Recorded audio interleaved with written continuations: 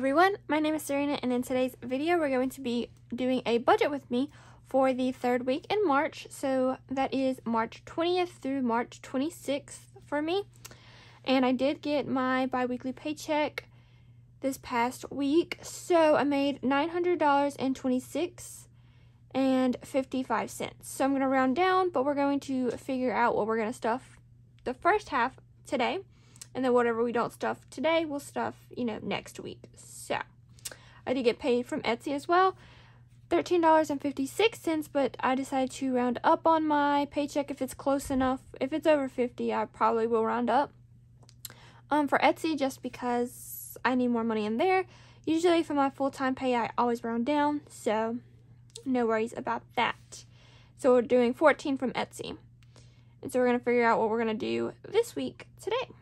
So, a little bit about my phone bill. So, if you don't know, I did put $80 extra towards it because I was going to pay off installments, but that didn't really work out like I thought.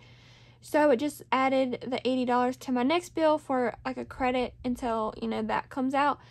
So, I'm just going to use that money to pay for my phone. So, we're going to be stuffing less for my phone this month because I already have it in the bank, basically, or on my account.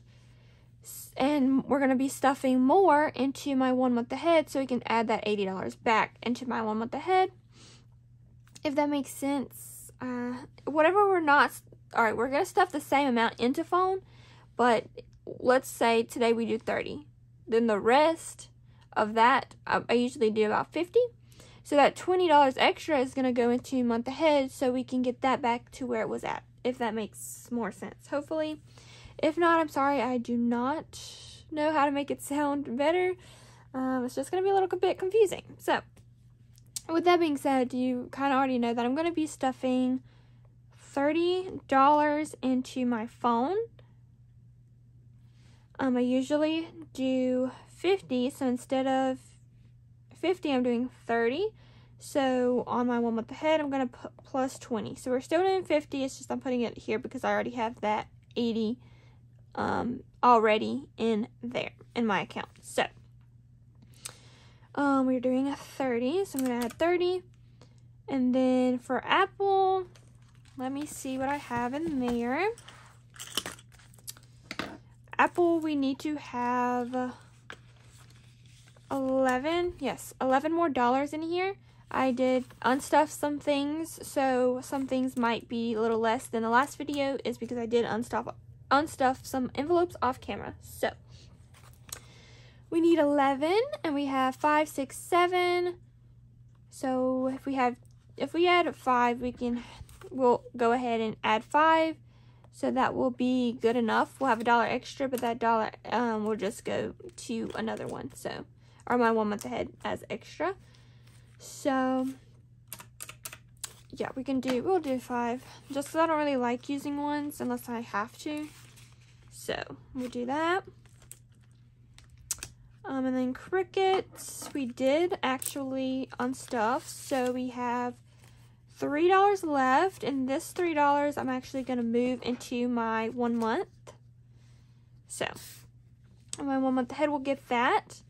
So, Crickets, I'm going to do 5 so we can go ahead and get started for the next payment. So, that's fine.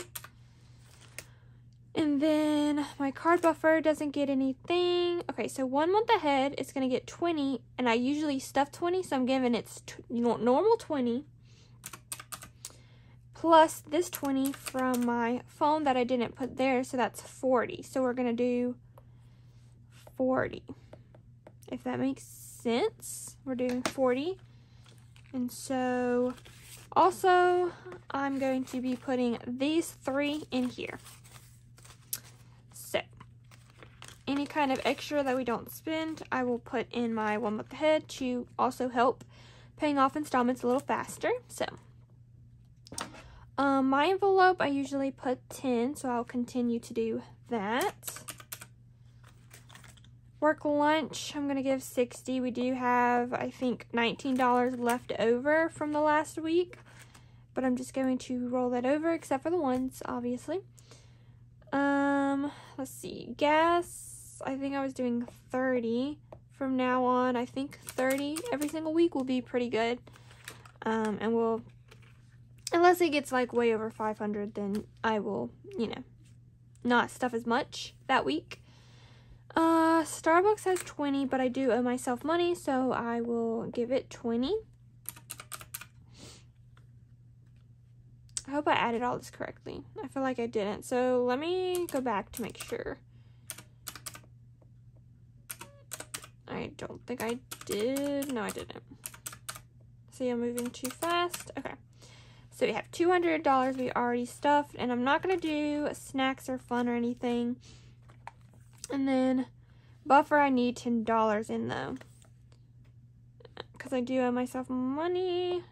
Oh, I think I owe myself $10, so that would be perfect, since I always round up. So I will do that. And then in my car, I do $30 a week, so we're just going to do its normal 30. How is that wrong? Did I minus 10 instead of plusing 10? I think I did that. Because we were at 200 before, and then add 10, that's 220. Yeah, okay. I just minus the 10 for some reason. All right. Student loans, we're going to do its normal 120. That was terrible. Okay, 120. Emergency, we do not stuff. Medical, savings, or Roth. And travel today is going to be getting $66. I already did that. So this column has 426 because I do owe myself some money.